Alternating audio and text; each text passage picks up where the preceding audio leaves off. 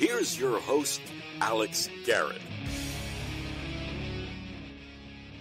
Hey, so remember that congressman who had to be censured and actually paid a $1,000 fine for being an asshat and pulling the fire alarm during a crucial vote in the House last year? Remember that representative by the name of Jamaal Bowman? I'm not going to make this, and you better not make this podcast a race thing, because it's not. This guy is now up for Congress re-election. He's going to be up for re-election in the New York's 16th district, and tonight he debates against George Latimer. Now, Latimer is the current Westchester County executive, and whether you like him or not, I think if he outs Bowman, who is a member of the squad, by the way, that would be better for Congress. That would be showing that we are not going to lean into that far leftism, if you will, of Jamaal Bowman and the squad. But here's another thing that I think Latimer, who did not pay for this ad, by the way, should bring up. This is one of the most compelling ads I've heard on TV in the campaign cycle in quite a while. What happened to decency? It's gone in Jamaal Bowman's New York. Jamaal Bowman put a cop killer up on a middle school's wall of honor, calling the killer a tremendous figure. It's the same Bowman who spent his career pushing dangerous conspiracy theories, praising a known anti-Semite who claimed Jews were responsible for 9/11. New York deserves better than Jamaal Bowman. Fair Shake is responsible for the content of this ad. And this is a very powerful ad. I mean, the cop killer thing, when he put up in a Bronx high school, according to Carl Campanile. By the way, Carl Campanile makes a point that they didn't even censure Jamaal Bowman for this act. But here's what happened. According to Carl Campanile of the New York Post, Bowman recently defended placing cop killer and fugitive Joanne Chesimond on his Bronx Middle School's Hall of Honor when he was the principal. Now, this is from the Detectives Endowment Association president, Paul DiGiacomo. He said, as early as March, we do not believe Bowman represents any modern or enlightened values and is himself a disgrace to his own profession. Story reads on from Campanile.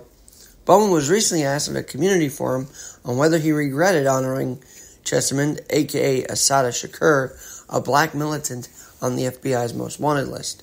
She was convicted, by the way, with two others in the execution slaying of New Jersey State Trooper Werner Forrester in 1973 before escaping jail and fleeing to Cuba.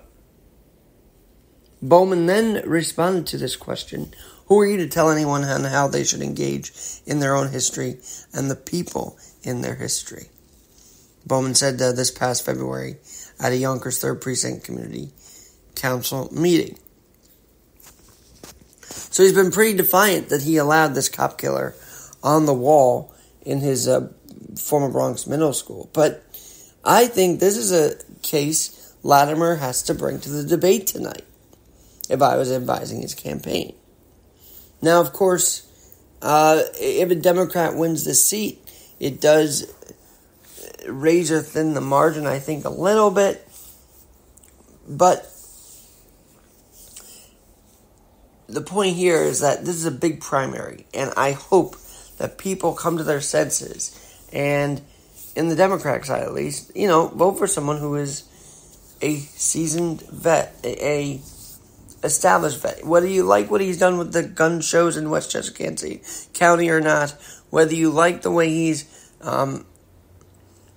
been a Democrat or whatever his policies, I think he is a far more better choice than Bowman, and I'm very curious to see what happens in tonight's debate. I'm only weighing into this one because when I saw that ad by Fair Shake, which is a crypto firm, by the way, they're a cryptocurrency company, and apparently he's voted 3 times against crypto, has Bowman, so of course the crypto folks are not happy with him. So they made that ad separate from Latimer's campaign. I have to stress that. But if you hear that ad, you think of that, how powerful it is. It's one of the most powerful ads you'll ever hear.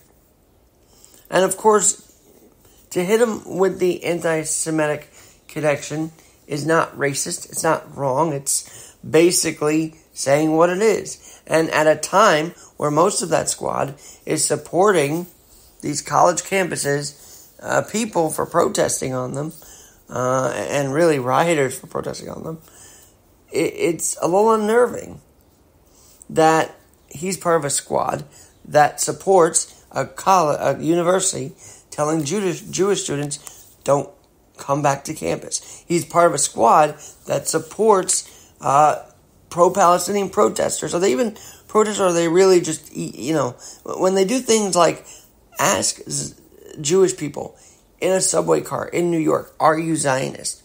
Multiple times.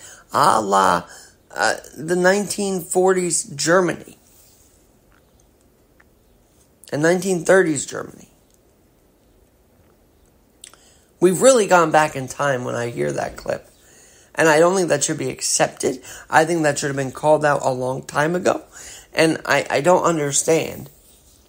I just don't understand how no one on the left has called out that behavior of literally making Jewish people leave the subway car in New York City. Is this 1934 or 2024? I mean, really, come on now.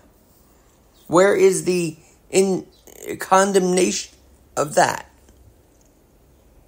It's too painful to play. It's not even worth playing because that's what they want. They want the play. I'm not going to play it for you. But if you watch the video of them telling Jewish people to get out of a subway car, that's not protesting. That's pure evil. That's pure evil. That doesn't get across the Free Palestine message. That gets across we hate Jewish people, anti-Semitic message. And that's not right.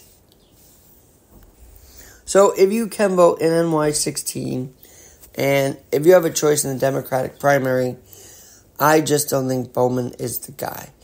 Not because of his skin color, not because of anything else, because I'm saying that because a lot of people who are seemingly supportive of Bowman are calling those against him, racist and this, that, and the other, and actually really saying bad things about the Jewish people for supporting Latimer. Isn't that horrible? Isn't that horrible? I won't stand for it. But I'm going to take a stand before the Pix 11 debate tonight because that record should be called out. Carl Campanilla's article in the New York Post should be highlighted. That audio piece, that ad, should be played again and again. And I know Latimer didn't fund it, but my goodness, that is a huge thing that swings in his favor. That ad alone. And play it to you one more time.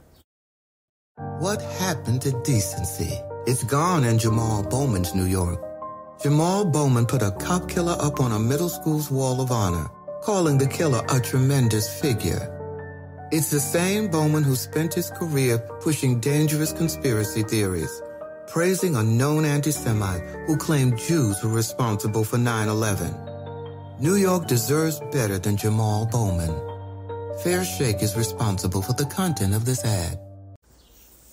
So, Fair Shake doing a lot of good work in that ad, and it's just remember, if your heart isn't called to vote for Bowman, it's not racist, it's just common sense.